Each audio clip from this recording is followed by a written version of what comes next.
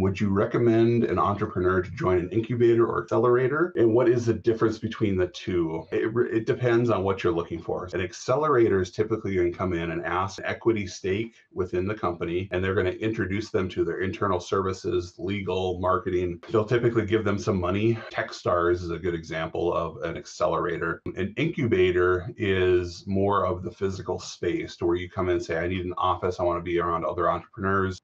So our office is at an incubator here in Fargo. We get to be around a lot of other entrepreneurs and startups that are trying to figure it all out. Plus, we also have great resources. So like the North Dakota Small Business Development Center, some grant programs are based out of the building. And it's just a great way to have social collision so that, once a month we get together as founders and say, what are you struggling with? What do you need help with? Rising tides raise all ships. It really depends on what you're looking for and what you're willing to give up to be part of one of those is how I'd answer that question.